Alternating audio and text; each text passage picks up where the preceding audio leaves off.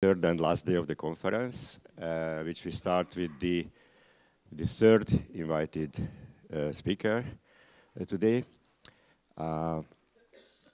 Regular attendees of this conference know that we tend to invite people who are outside of the cognitive development field, sometimes anthropologists, neuroscientists, philosophers,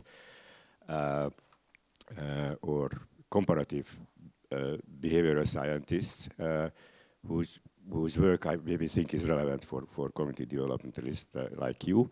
And this is happening today as well. The speaker will be Martin Giurfa. So there could be many reasons why we invite comparative psychologists or comparative behavioral scientists to this conference. One is that if you are interested in how what's the start where infants start to develop, then it's actually worth looking at other species, neighboring species, for example, primates, that to know what cognitive capacities they have. There could be methodological reasons as well, right? Because just like when we work with infants, you cannot actually give them a task the same way as you can do with adults. You have the same problem facing if you work with animals as well. And the third reason could be actually to think about, to limit your theories that you can develop about cognitive development in humans, right? In the sense that if you have some ideas about what cognitive capacities that children develop depends on language or culture or cultural evolution, that it's worth looking at other species that don't have language or don't have culture, at least not in the same sense as humans have. And if that's the case, then it's actually worth looking at far away from the phylogenetic tree. The farther away you go, the less likely that they start from the same capacities. So that would actually limit your theories, what's possible and what's not possible without language and culture.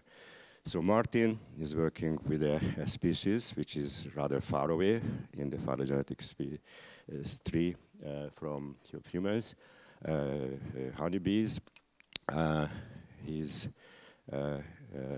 Argentinian.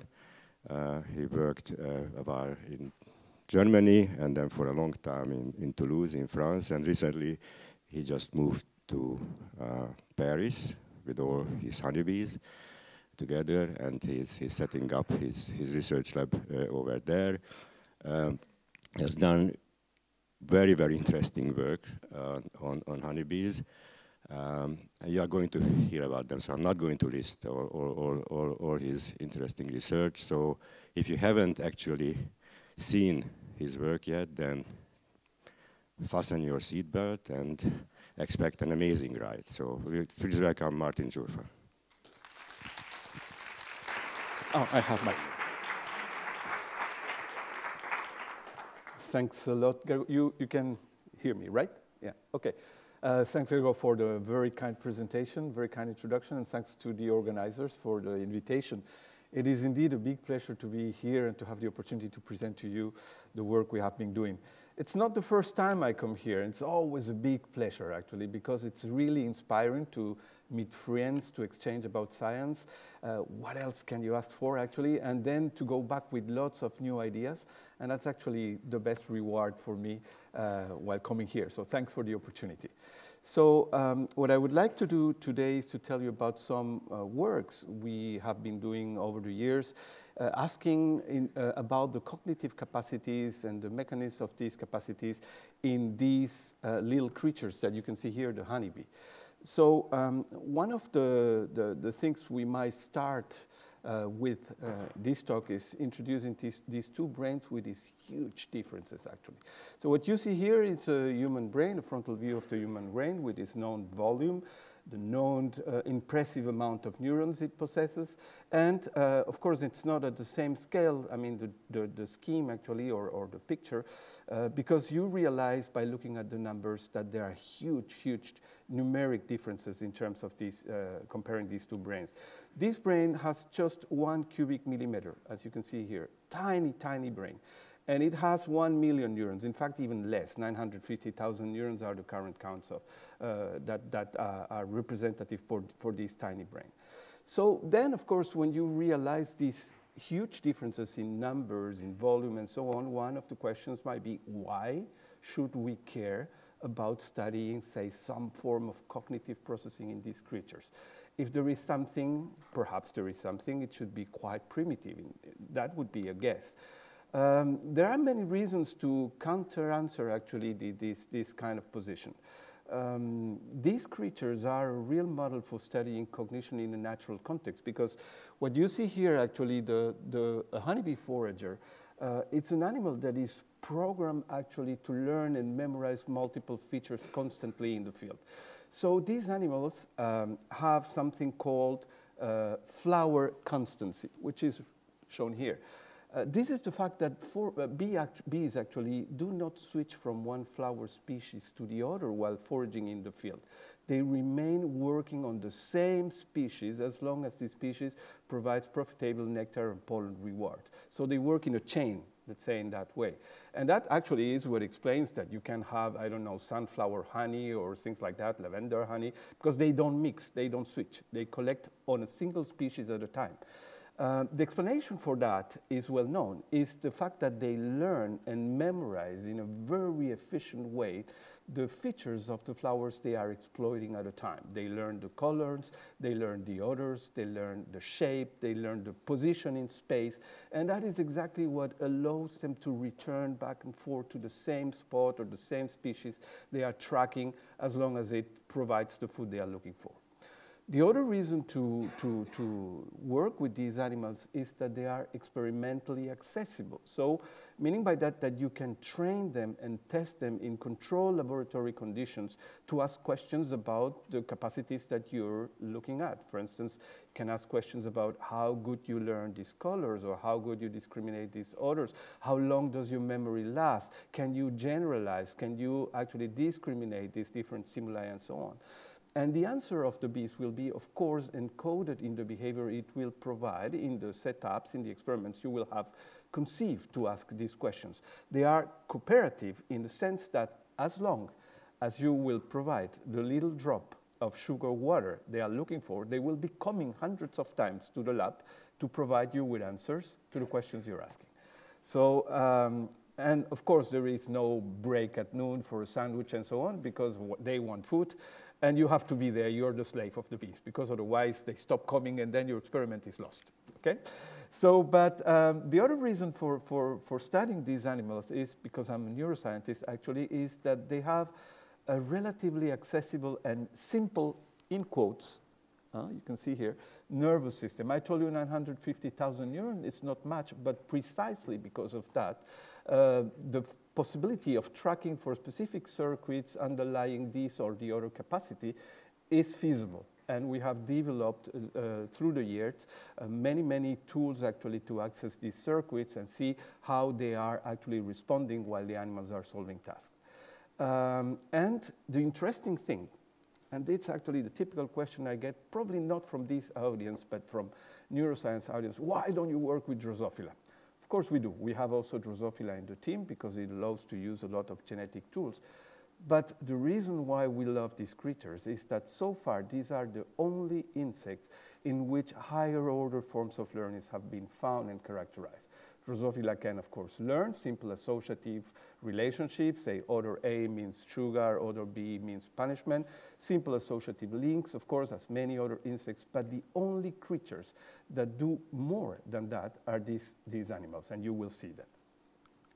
So perhaps actually to convince you that they can do more than that, I will show you a first experiment, which is kind of introduction to the talk, is a kind of old experiment already, but because I guess most of you do not know this kind of research, it's, I think, a good introduction, actually. So, and here, actually, it's an experiment which was the first to address the issue of conceptual learning in these animals. Of course, we knew over the years, and there have been thousands of experiments showing that free-flying beasts, like the one you can see here, can be easily trained to associate, say, visual stimuli to sugar water, like they're coming from the hive, and then they will find a drop of sugar water on, say, a yellow disc or a blue disc. They will learn this simple association very easily. But the question here was to move from that simple associative learning to conceptual learning. And what I mean by that in this particular case is relational forms of learning, learning about relations.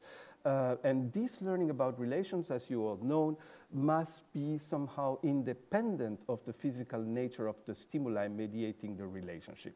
What you learn is the relation itself, not that the stimulus A or the stimulus B are blue or yellow, and so what counts is the relationship. And actually, the first relation we wanted to address when we started this area is whether animals could learn the concept of sameness, the conceptual rule of sameness, which is very well known actually and well studied in the vertebrate literature using a protocol or a paradigm called the delay matching to sample. For those who are not familiar with this, actually it consists in showing a subject just an object, a sample, then nothing happens, you just show it for a short while, and then after that you show the same object against another one. And then, of course, the subject has to realize, being confronted to many objects that are changed all the time, that the underlying rule that provides the access to reward is choose what has been shown before to you, irrespectively of what has been shown to you.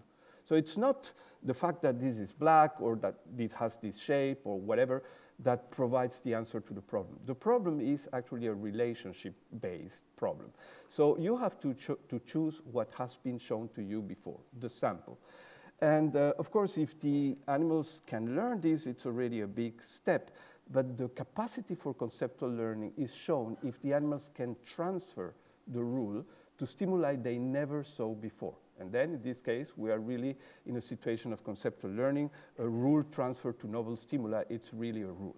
So this was done actually by training bees to come into the lab and fly into a particular Y maze. You can see here the bee, and you realize, for instance, that you know this is your bee because it has, for instance, a little green spot on the abdomen. So you mark your bee and you follow the bee all day long, and you do not allow other bees into the setup as long as this one has not finished with the whole schedule, okay?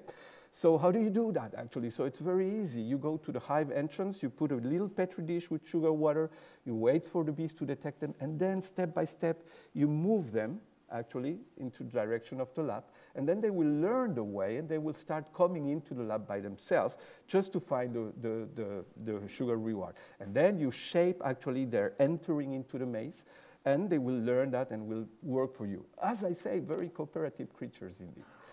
So, so the question is whether they can solve this delay matching to sample problem actually. In other words, if they can learn this sameness relationship.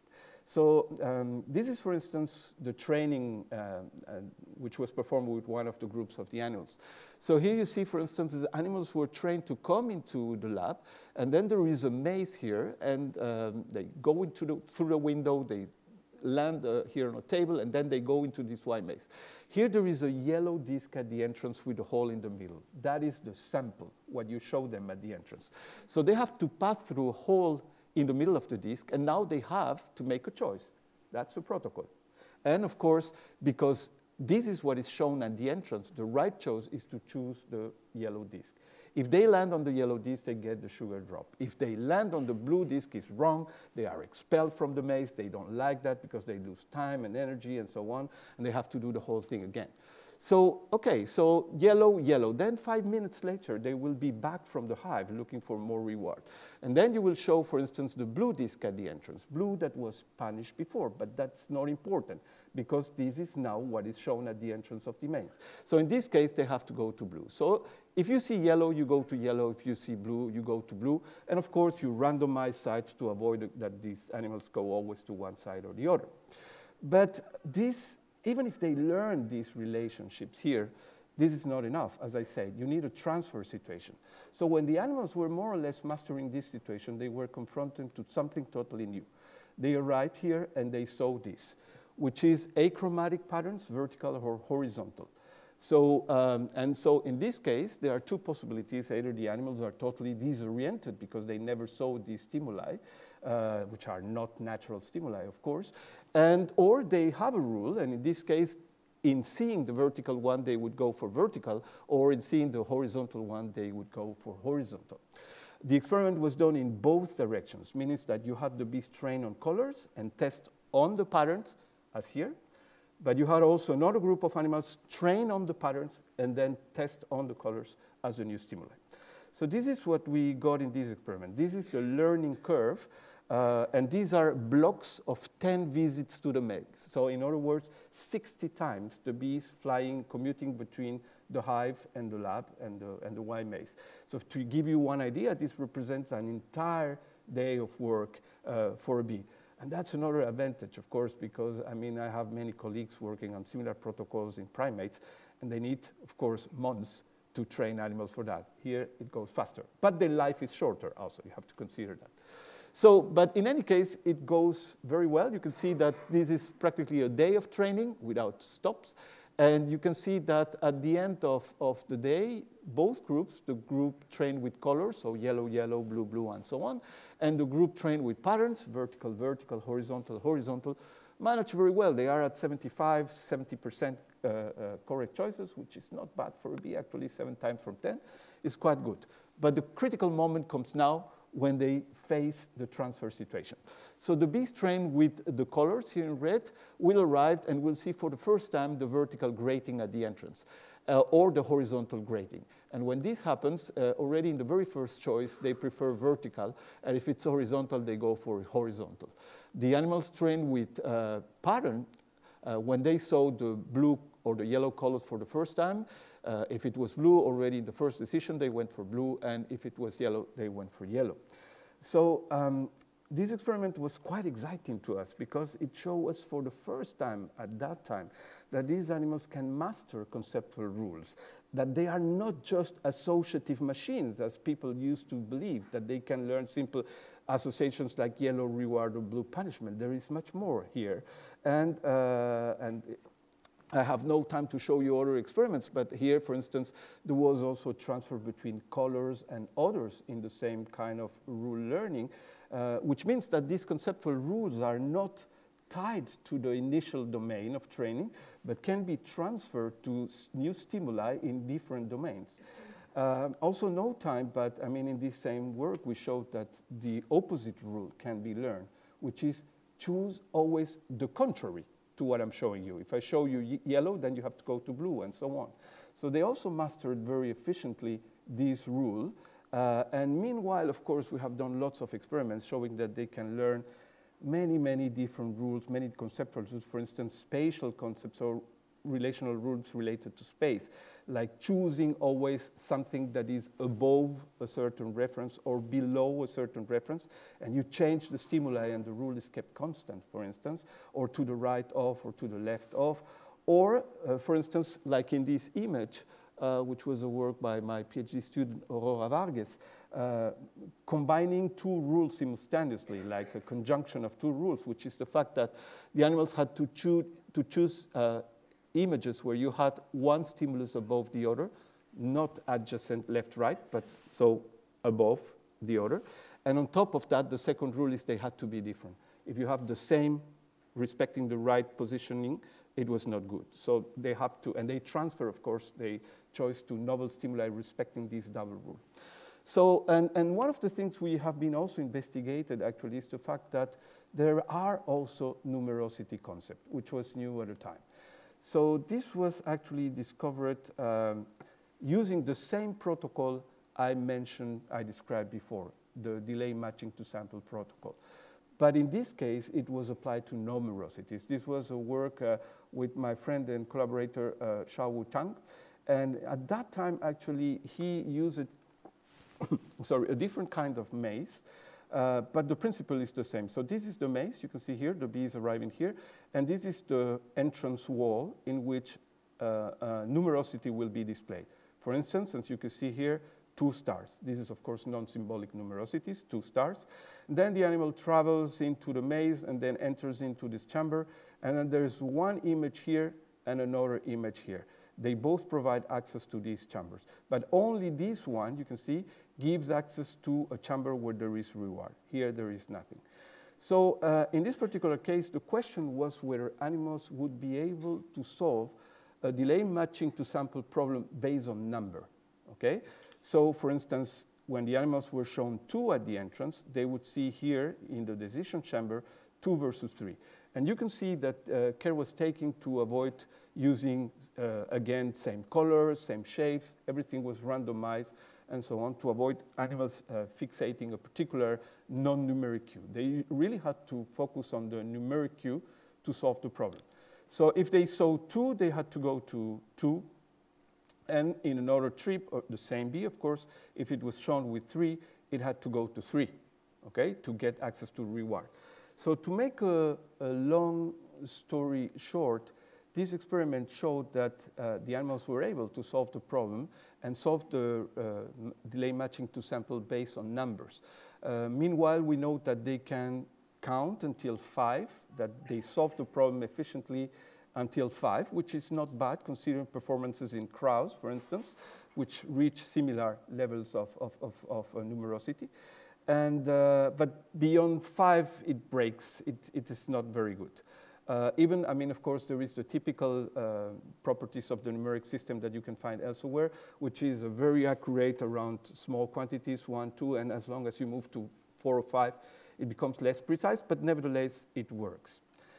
So what I would like to show you now related, there are many experiments actually that were done in terms of bee numerosity.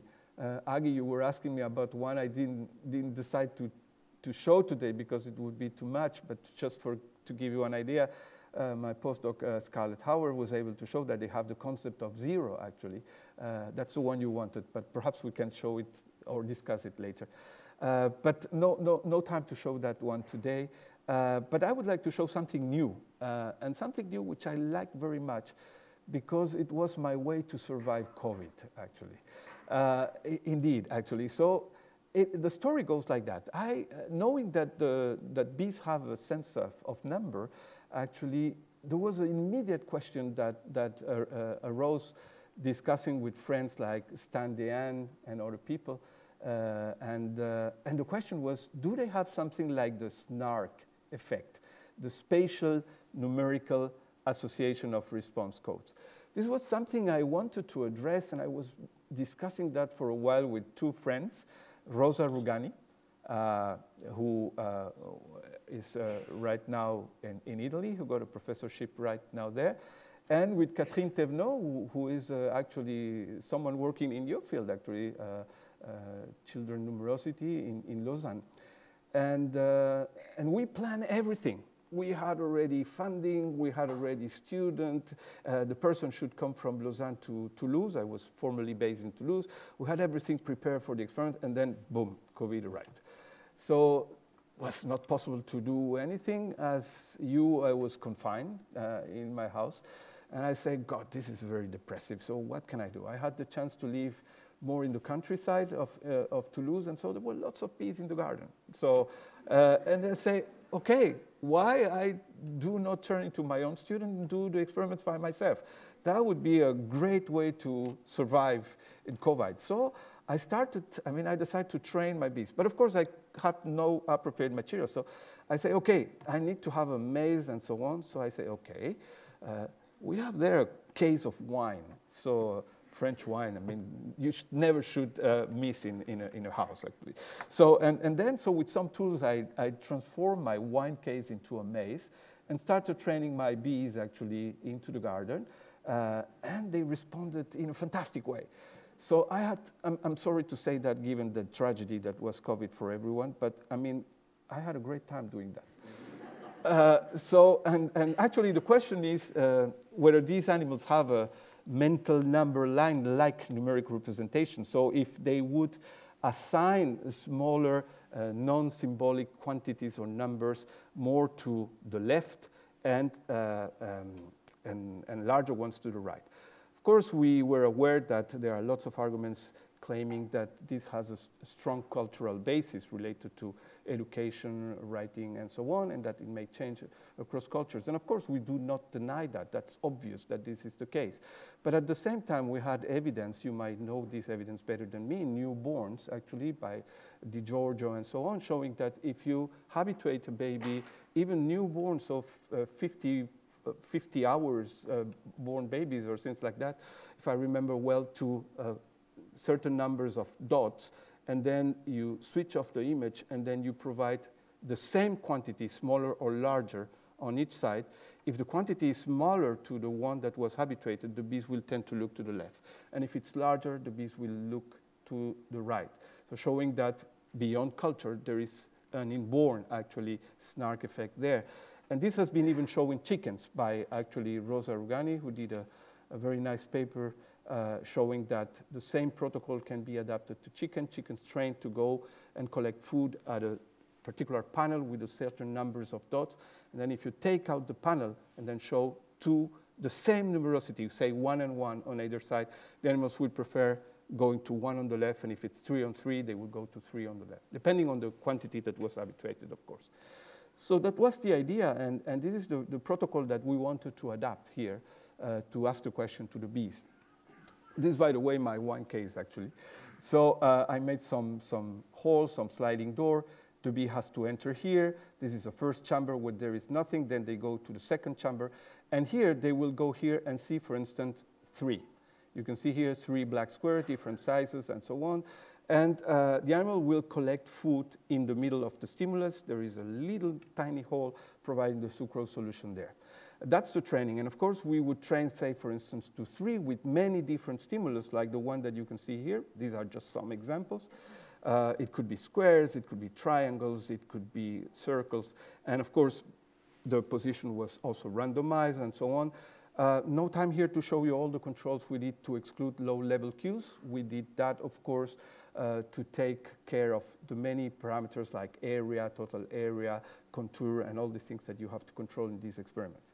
But essentially here you can see that the animal is trained to 3, and then when the moment of the test comes, we suppress this image, and we actually turn these 2 panels and show them 1 and 1, for instance, with the question what they would do. Would they, like the babies, tend to go to 1 on the left after being trained to 3?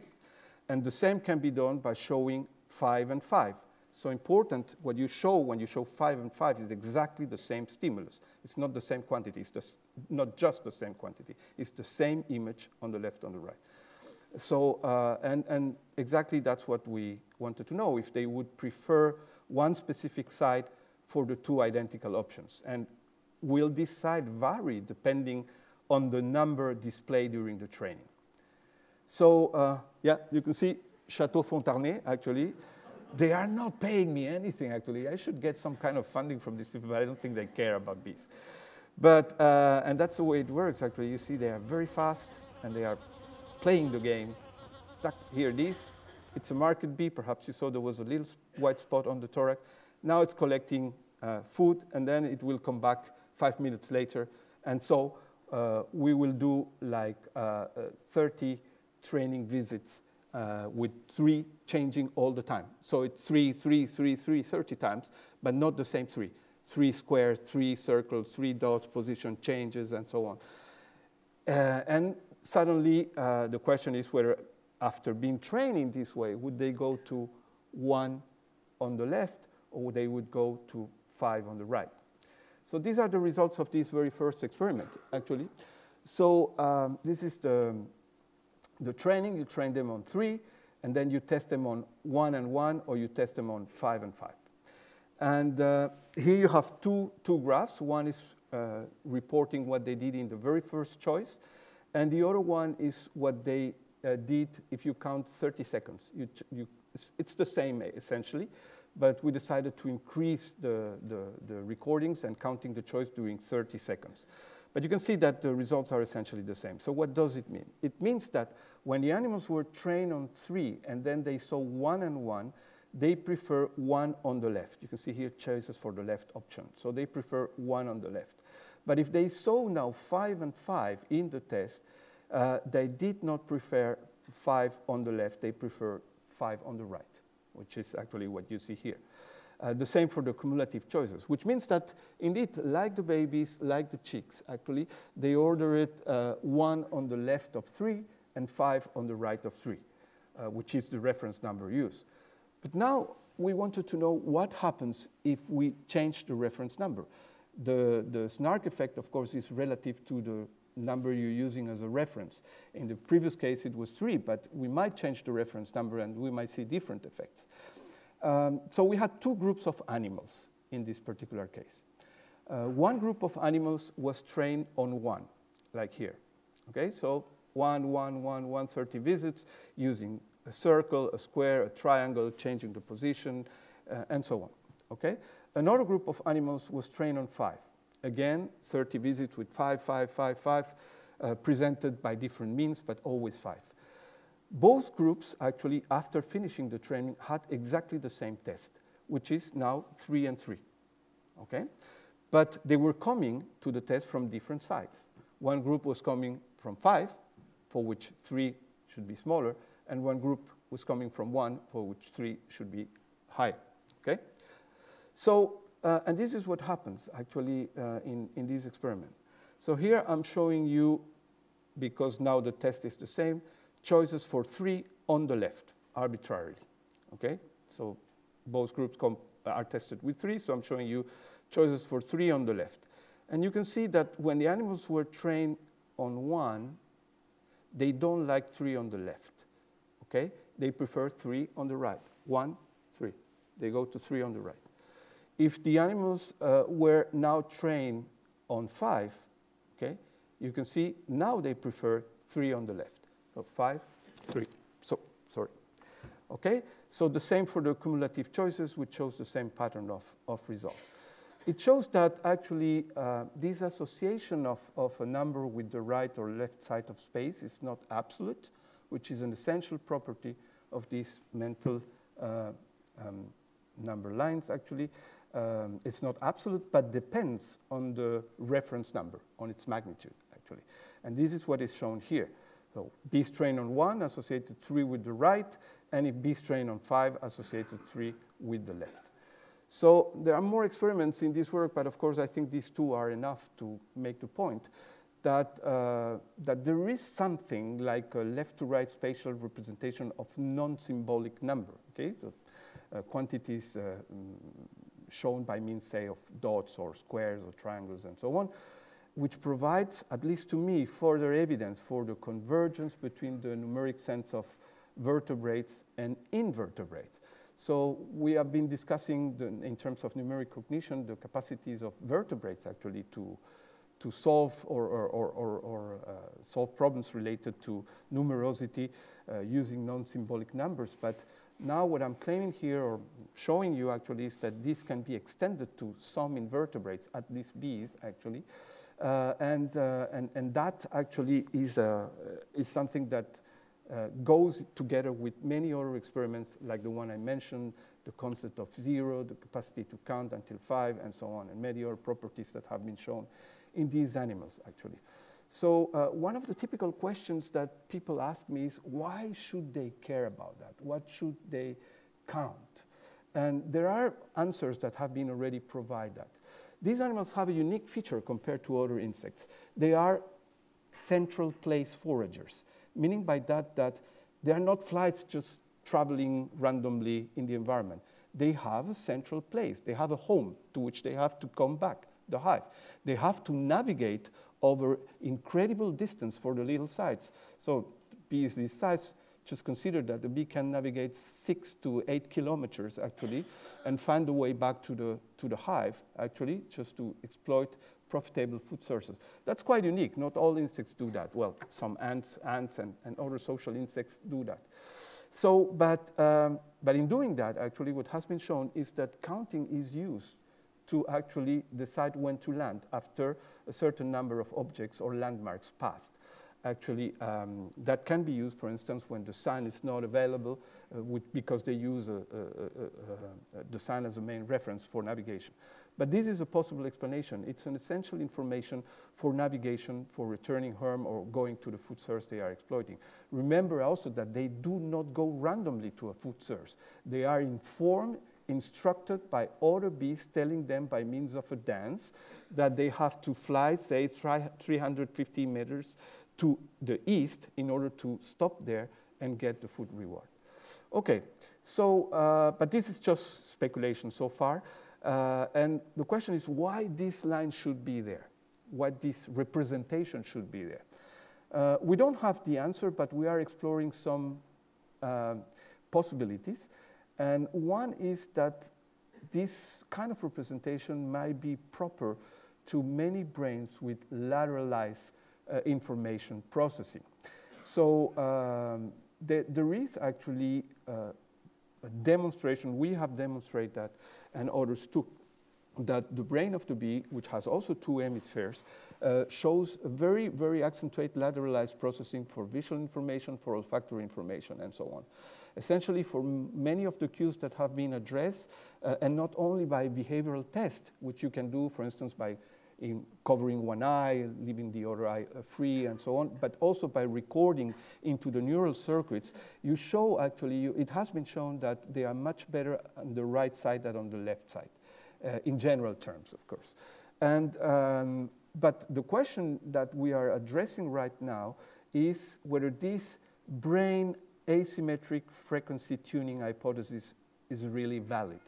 This hypothesis actually, which I mean, it has been raised by Arianna Felizati, working with Martin Fischer and Shaki also, posits that perhaps actually the explanation to this fact is the possibility of having lateralization of spatial frequency processing.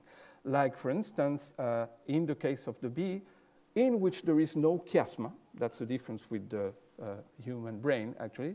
So what is seen with the left goes to the left hemisphere. What is seen with the right goes to the right hemisphere.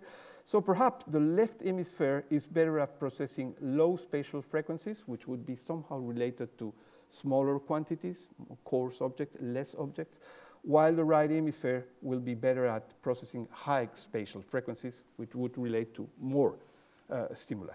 We're trying to do right now, and Arianna Felizati hopefully is coming to our group to address this question. So, but now I would like to show you an experiment which shows that not everything is fantastic as we would believe or expect, and that's good actually, because it's what we are looking for also. So where are the limits? Okay, that's an essential question. The argument is not to say bees are incredibly flying monkeys or whatever. That's not the point. It's also to ask where are the limits, where this starts, where it doesn't start. And this is an experiment which was actually done to ask the question, can bees relate symbols to quantities, which is an essential question actually for this audience actually. Can they, for instance, learn association between signs used as labels and non-symbolic numbers, so certain quantity of dots. And the point also, the essential question to me was, are these associations reversible? This is why I asked you yesterday the question about the reversibility, because I consider this is an essential point.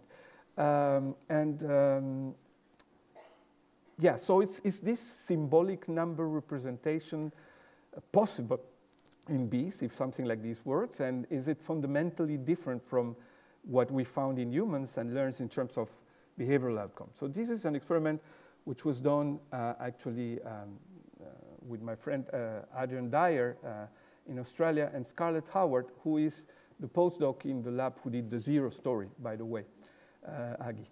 So Scarlett, you can see here now she's a young professor in Melbourne.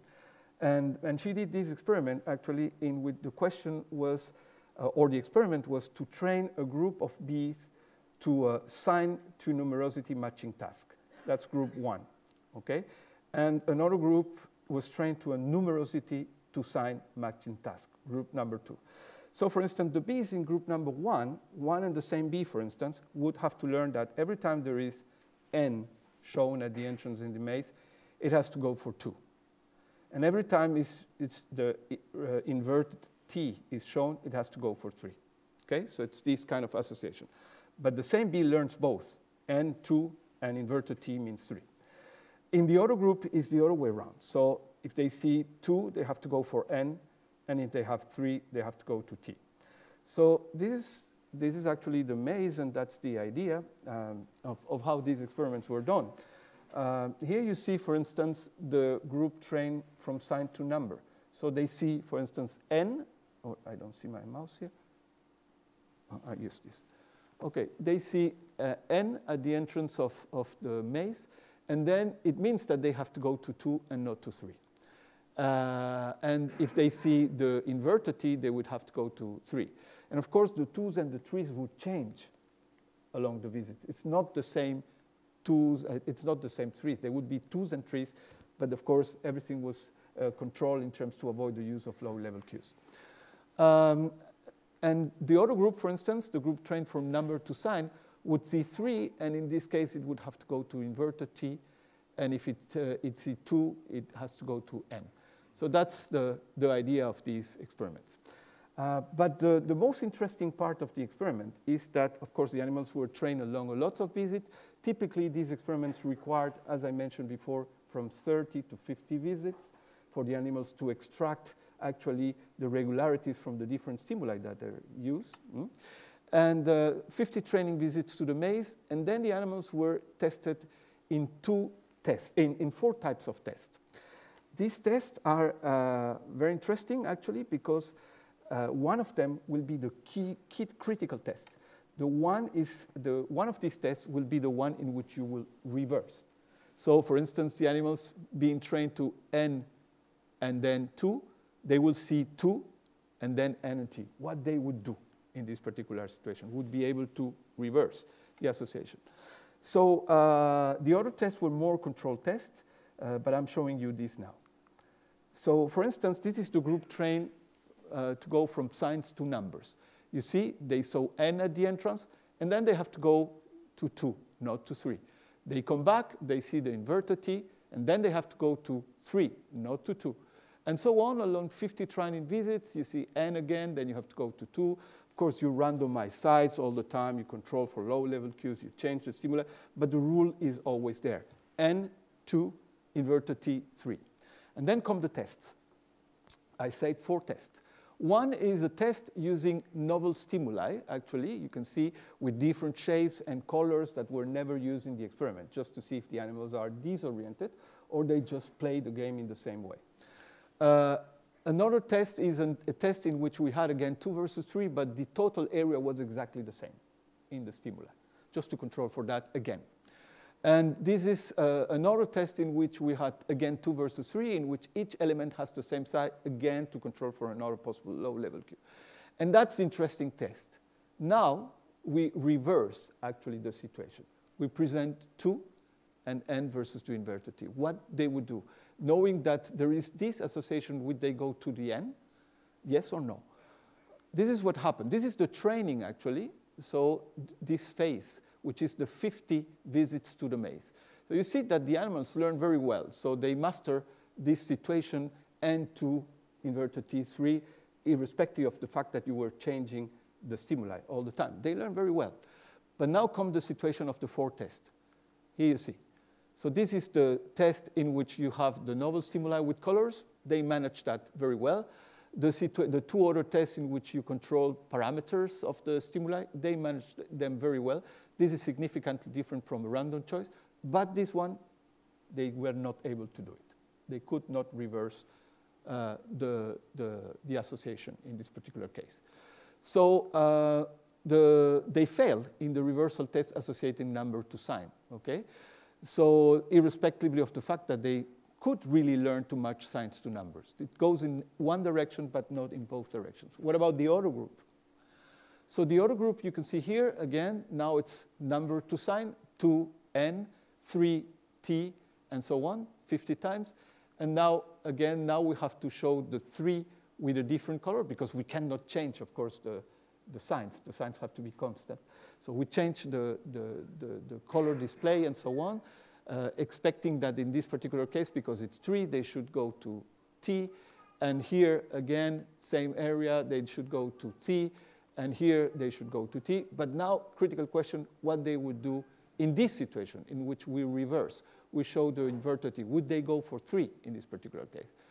Again, the learning worked very well. You see that during these 50 training trials, they managed to learn the double association, but we got the same result for the test. They managed very well the test in which the rule was preserved, but when we reversed the association, they failed. So they match numbers to signs, and they could transfer to novel stimuli that preserve the previous situation, but they fail in the reversal test associating symbols to numbers. So this is interesting because they show a capacity to solve these double associations, which is already a lot, actually, during each training phase, but they were unable to transfer the acquired relationship to a reverse matching task. This seems to be apparently reversible, but I have some doubts. I'm wondering, actually, what would happen, and this experiment has not yet been done, if I would train an animal with N and then go to 2, and then at the same time 3 go to T. So not just symbol or label sign to number, but combining the two in the same animal. And then to present novel situations. Would that work? We don't know. At least the experiment is quite clear. In the way the experiment was done, they were not able to do it. Which means that the signs, at least in these experiments, would not be handled as symbols, which is a limitation for the kind of numerosity we are describing here.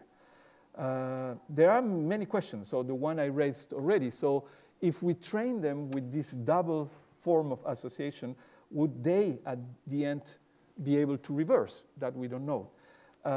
Like the experiment here, so training to N going to 2, and then 3 going to T. And then would they be able to reverse this one and this one? That we don't know. Another question is that, which I mentioned already, is that they seem to be able to capture these abstract relationships and generalize their knowledge to novel stimuli using extensive training, okay? 30, 50 visits, we need a lot of examples and so on, and then it works very nicely, as you can see. This does not fit what you guys see in children, which require fewer trials to abstract this situation. So question is this also a limitation? It's only extensive training that enables this capacity in bees, or if we find appropriate protocols and paradigm, can we see also some kind of fast emergence of the concept? That we still don't know. So, and what I would like to know, because I have the possibilities of doing that, is which brain areas are involved in this problem solving, and this problem is accessible. Let me show you what we are doing right now. This is something that, the way to answer the last question. So we implemented a system of virtual reality for bees. The bees actually are fixed from the thorax. You can see the little bit here.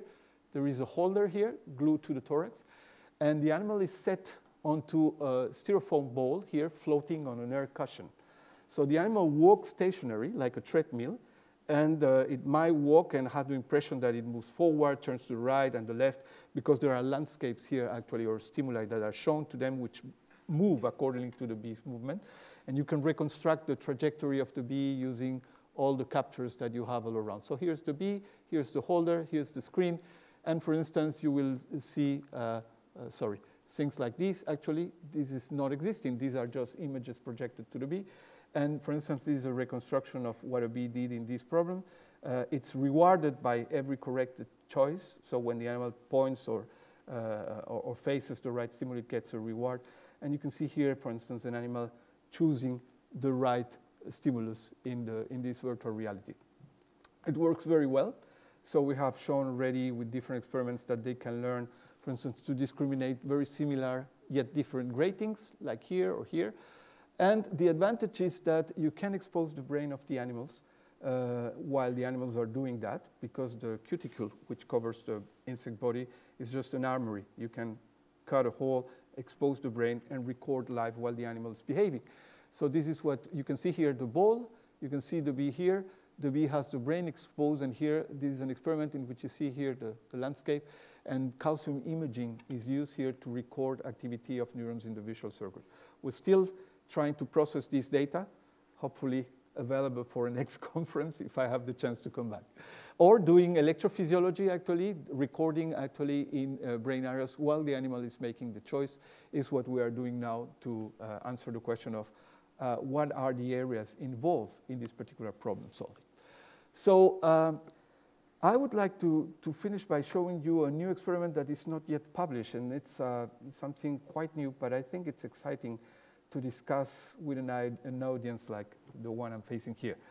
It's actually a question related to awareness. The more you work with these animals, the more the question comes all the time. And of course, I will use my words in a cautious way, but the typical question is there something like consciousness in these animals? Okay, it might sound like, oh my God, he's a heretic talking about that. But I mean, you see the performances and you cannot stop thinking about what could be behind all these performances. And I will not speak about consciousness because of course it would be too much, but I would like to speak about awareness.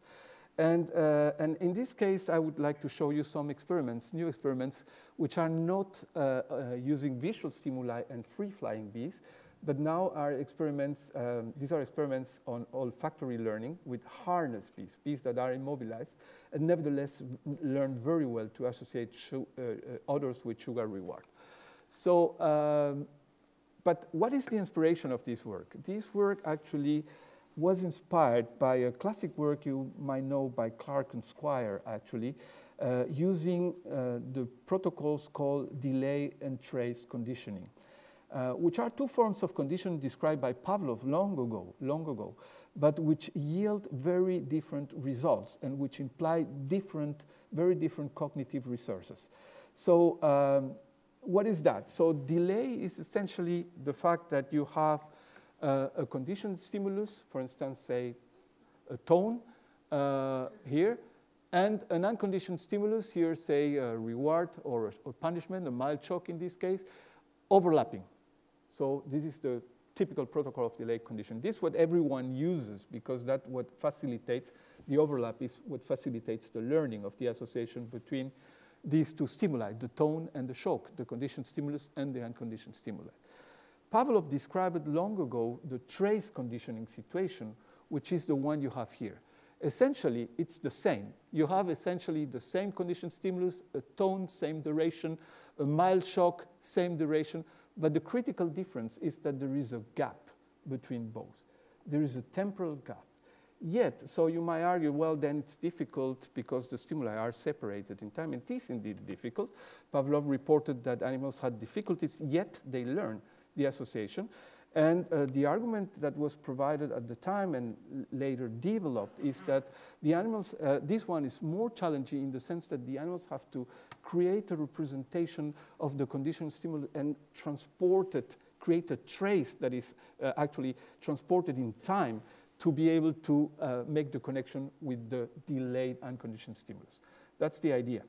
So with this in mind, the experiment I was mentioning, the Clark and Square paper actually, with this one actually did a wonderful work actually using these two protocols. They actually asked people to watch a silent movie, okay? People were sitting there and with the instruction, pay attention to the movie because I will ask you questions about what you have seen in the movie. But at the same time, without telling anything to these people, they were doing this using the so-called eye blink conditioning.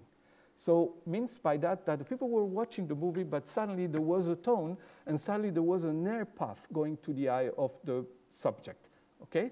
So the idea, what is this eye blink conditioning protocol? So when you hear the tone, and the tone predicts the air path coming to your eye, and then you blink, then you will learn to blink, actually to close your eye to the tone, which predicts the arrival of the air path. So, and they did that in two ways. A group of people were actually subjected to the movie and the eye blink conditioning in the delay situation here, so tone and immediately the air path, and another group in the trace situation, okay, like this. Is it clear? Yeah, I hope so. So the idea is that the people are not aware of what's going on, except that they have to watch the movie. But this was going on in a form of, say, delay or trace condition, depending on the group.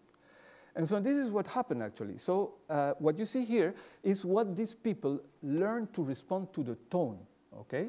So they're watching the movie, and then you record if they are closing their eye to the tone, okay, respectively to the fact that they were not instructed to do so. You see that, and you see two curves here, actually, because after the experiment, they asked the people, were you aware that there was something going on? And some people say, no, I just was paying attention to the movie. And other people say, yes, I realized that every time the tone was there, I got an air puff on the eye, and that was very disturbing, and so on. You can see that these two groups are here, okay? Aware people and unaware people. When they use the delay conditioning, no differences. So both groups learn very well. Aware or awareness didn't play any role in this situation.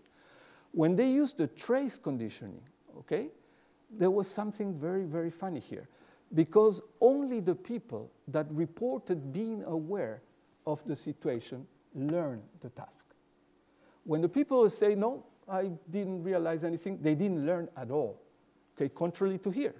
But if they say, yes, I realized that there was a tone, and a little bit later there was an air puff, they learn that. Okay, so they say, look, this is funny because awareness seems to be the condition necessary to learn the trace association in this particular case. Okay, so unaware subjects succeed in delay, but not in trace, you can see here. And it means that the trace conditioning require awareness of the CSUS, so tone air puff association.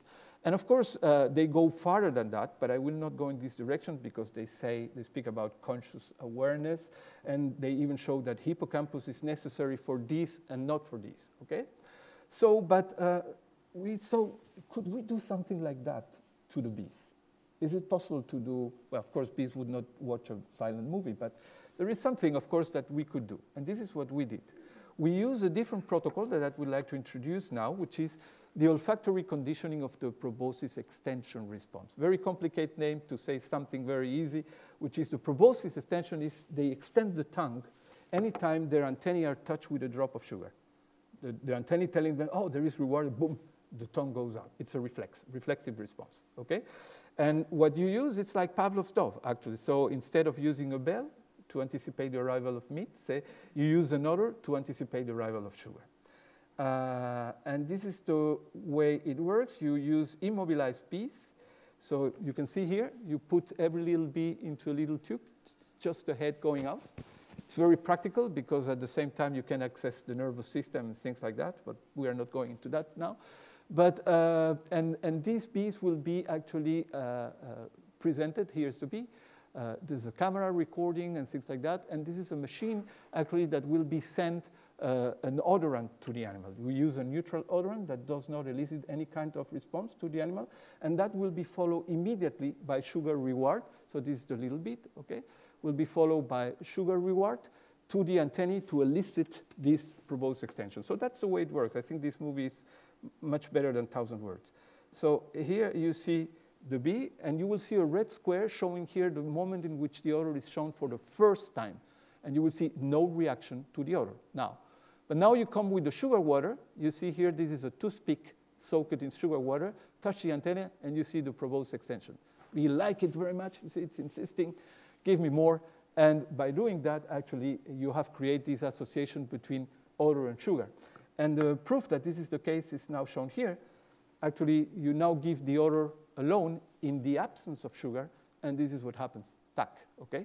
So, and you can see here, it's a Pavlovian protocol in which the odorant acts as a conditioned stimulus, the sucrose as unconditioned stimulus, and then it's possible to have a delay version and a trace version, like they did with the tone and the air puff.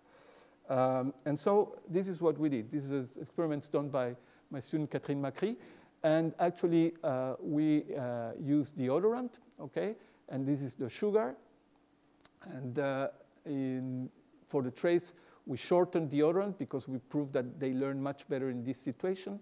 But the interval is the same, and now you have the gap between the odor and the sugar.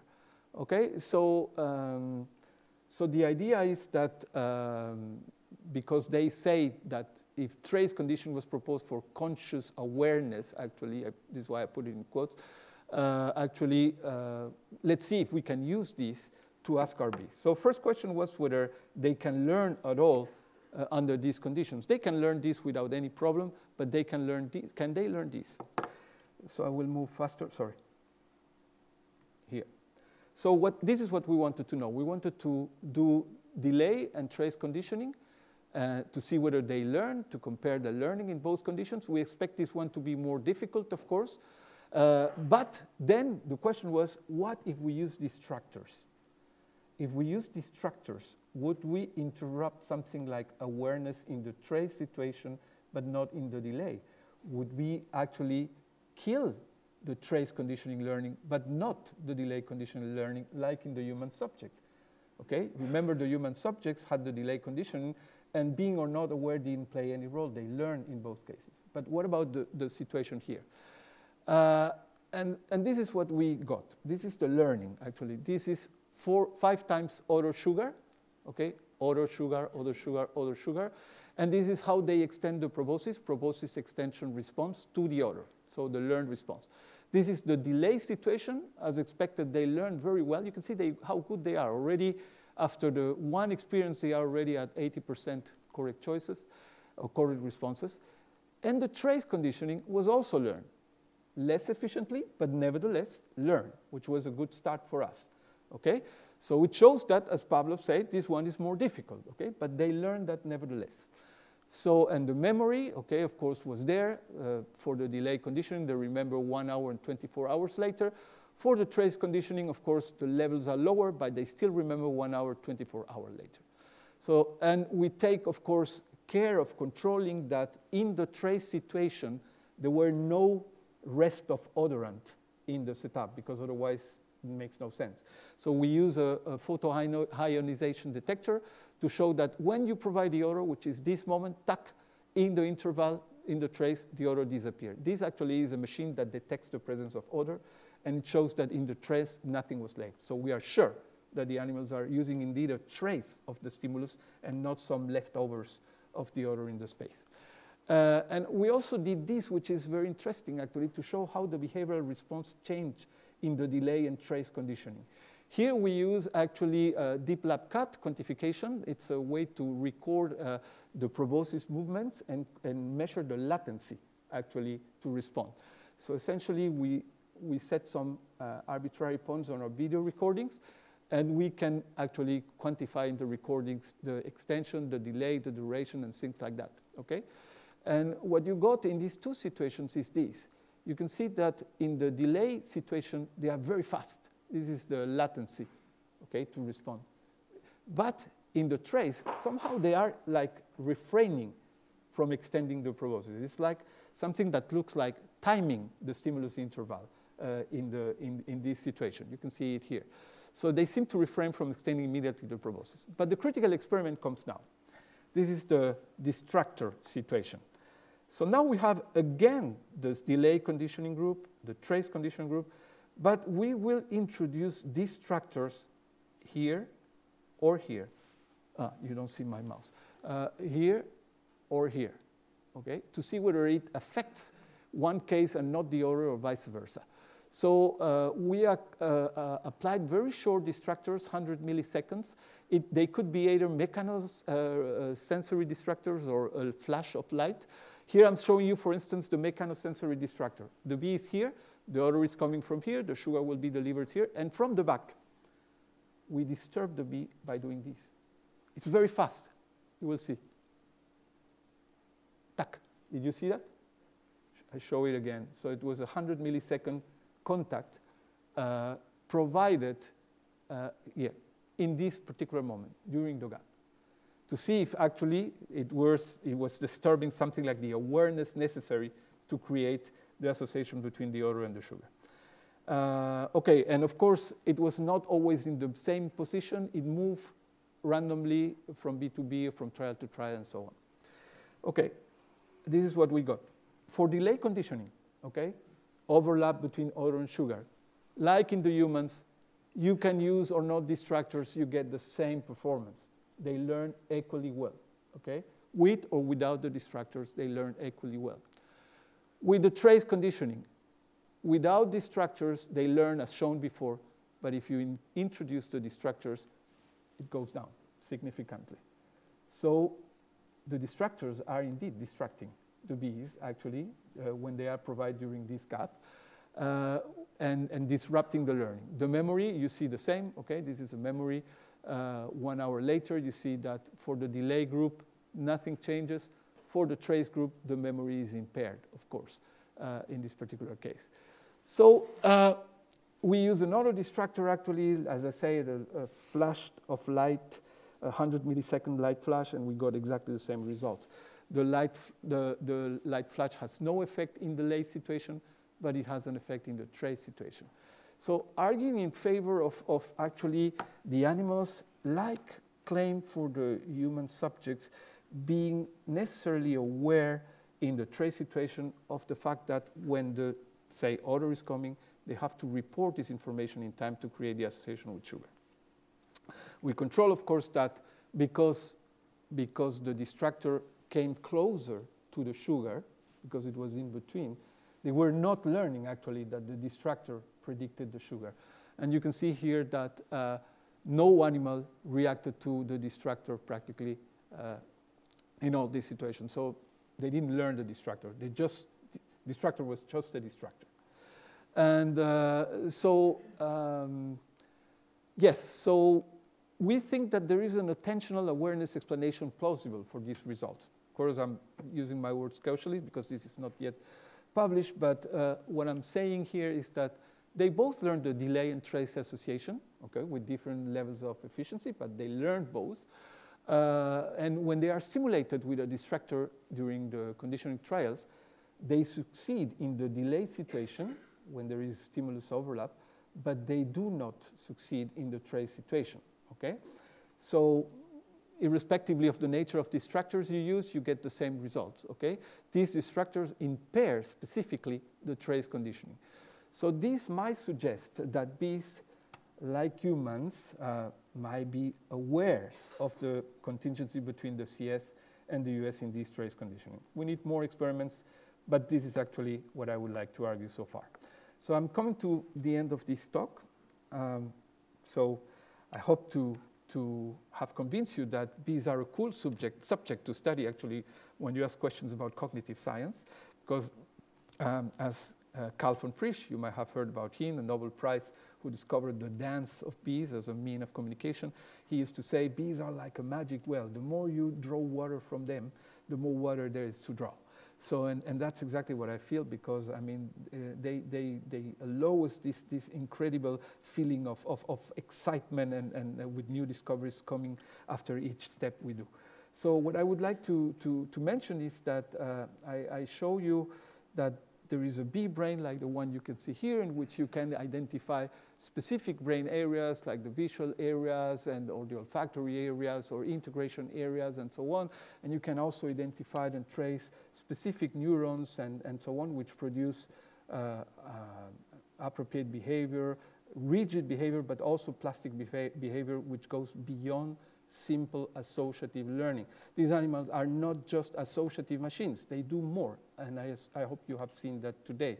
The brain, as I say, is simple. Remember, I say in quotes at the very beginning, is simple, of course, because of the amount of neurons, but it's not rudimentary, I would say, in terms of the outcome it provides. Okay, they learn and memorize different types of information, and the neural circuits might be simple in terms of the number of neurons, but neither in terms of sophistication nor in terms of performance.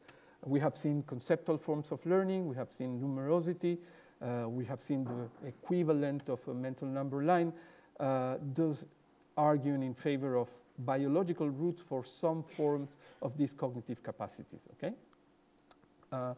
We have seen also limitations. We have seen that there is incapacity so far to handle signs as symbols for numbers, but more experiments are necessary for this.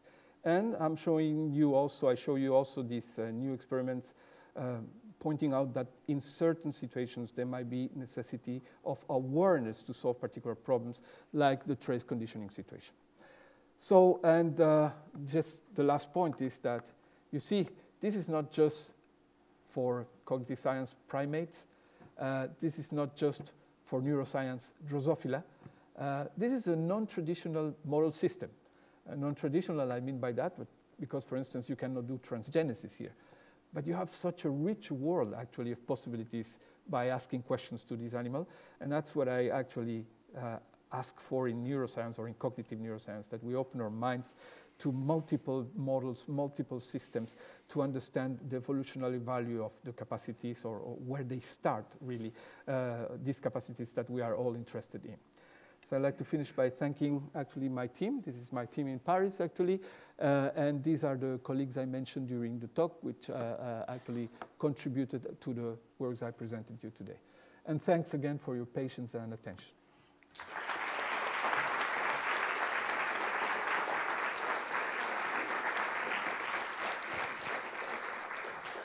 All right, so we have some time for questions.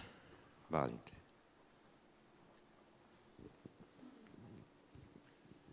Thank you for this really, really exciting talk. I'm wondering, when you talk about, so I tried to ask this question by striking a balance between two claims you made, that these bees are not associative machines, yet they are not necessarily be able to use signs as symbols. And I wonder that in light of these new developments, but in artificial intelligence, but actually in general, in connectionist network modeling, do you think that these feats that the bees show are possible to fully implement? And the question is more conceptual on Mars levels of computation algorithm and implementation. That do you think that bees are using any kind of symbolic level representation, even if they are not able to use symbols proper, or are the underlying mechanisms are all associative as in a neural network, and it's an epiphenomenal thing that these experiments report? That's a very good question, actually. So first of all, when I say just associative machines, don't misunderstand me. Of course, they learn associations, and of course, they use that in many contexts all the time. What I'm trying to say is just go against the view that they actually are reduced to that. Okay, that's my point. But for sure, they learn a lot of simple association, and many aspects of their behavior is guided by this associative learning. Okay, so in terms of these computational approaches, there are things that can be definitely reproduced by neural networks. For instance, the last part, the trace conditioning versus the delay, we have been working with some people, actually, in computational biology, and we have already a network that somehow can reproduce that. The key issue, however, is that we were able to identify specific circuits of neuron that may modulate attention. And when you implement this in the network, then it works. If you were not able to know that, then actually, if we didn't implement this particular circuit element in the network, it was impossible to solve the task.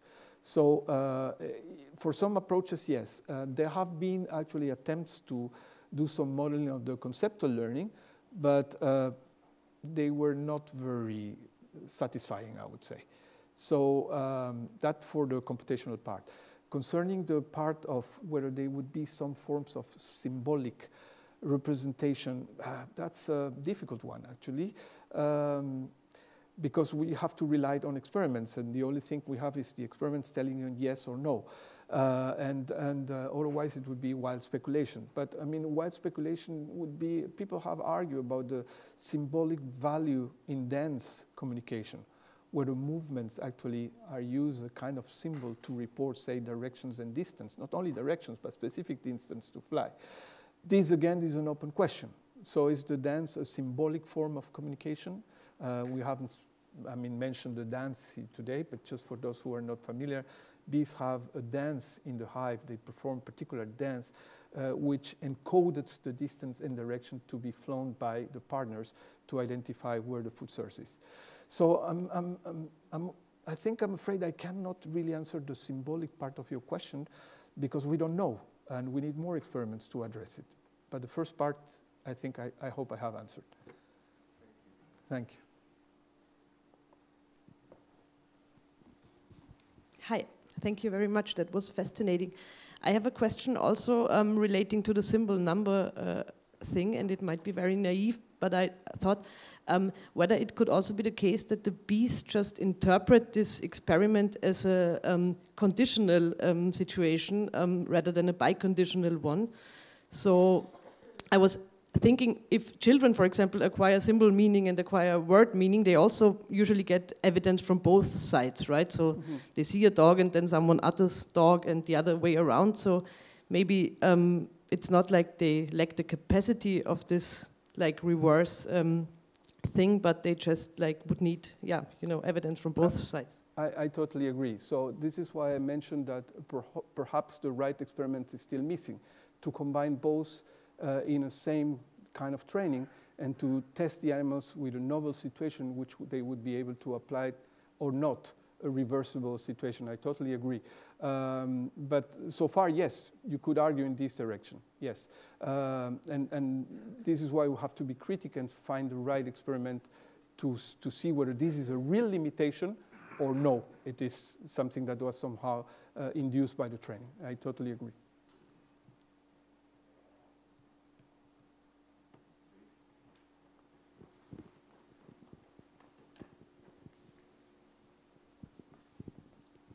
Thank you. I mean, this makes one's imagination fly, and so this may be a little bit outstretched, but what you have presented suggests to me that this may be possible to experimentally approach this question.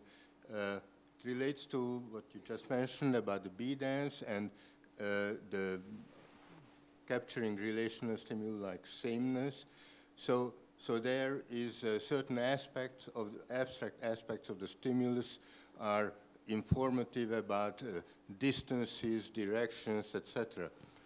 So I wondered whether something that, like what we find in very young infants, now 3 months old, is that two-dimensional representations, virtual representations of jumping over an obstacle, jumping over a two-dimensional form are interpreted by infants as translated into a three-dimensional scene with a solid object. So jumping over a figure is interpreted as a solid obstacle. So you have to, rational approach involves have to go around it. And when that is removed, you expect the agent to go straight.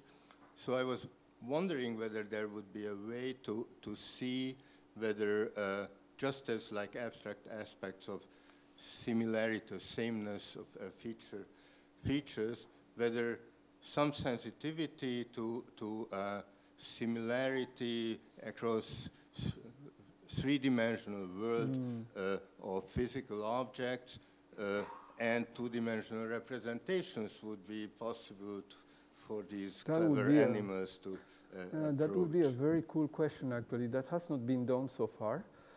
I would restrict the question to, say, a local area or local search area, because what is known is that when they navigate over distance and they pass objects and so on, they like the chairs and so on, they compute just the integrated vector. So that's what they report in the dance. So we have to exclude that for addressing your question. But this could be done, say, in mazes in which they have to turn or pass objects. And that could be done, actually. That would be very cool to do. Come to Paris and we do it. Yeah.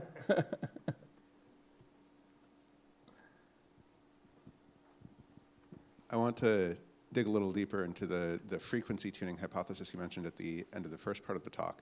I was just curious about, so they have frequency tuning, but how does that lead to this kind of snark effect? Because is the idea that there's some kind of direct link where the tuning actually changes their trajectory, or is it something like fluency even? Yeah, so this is, first of all, I would try to clarify that we still don't know if they have this lateralization of frequency tuning. We know that they have lateralization, that's what I mentioned, for other forms of visual processing and for other processing. That we have shown, that is known. But for the frequencies, there is what we would like to address right now with Arianna Felizati. The idea would be that, you should be able to show that in the virtual circuits that you can identify and follow, actually, processing of fine spatial frequencies is different compared to coarse spatial frequencies on the left and on the right brain hemisphere. That's the first point you need to know. Then, of course, what you need is to see how this is actually wired in terms of decision making. That's what you're asking. What I can say to that is that, at least in the case of insects and the case of bees, we can exclude one of the hypotheses that was provided for this snark effect by Giorgio Valortigara, which is the emotional valence hypothesis, and probably know that, claiming that actually small quantities are related to kind of aversive and avoidance feeling and process with the actually right hemisphere, and so meaning because of the chiasma, you put it on the left, and the opposite for larger quantities. That does not apply to bees because output neurons mediating decisions exist and have been characterized in terms of positive and negative balances, and they are equally distributed and equally functional in both sides of the brain. So we cannot argue in the case of insects that there is one hemisphere more tuned to, say, approach towards positive, emotionally positive stimuli, and the other to avoid. That definitely does not work. So the question then what is needed is to see how, if any, this spatial tuning for frequency actually wires into these neurons. If it's actually also giving more weight to some neurons on one side or not, that we don't know. This is a project that we hopefully will start when Arianna comes to the lab, and that involves also Marco Paoli, who is here, actually in the middle of the image, because he's the guy doing the brain imaging of these neural circuits in our lab. So I'm afraid that it's only speculation right now.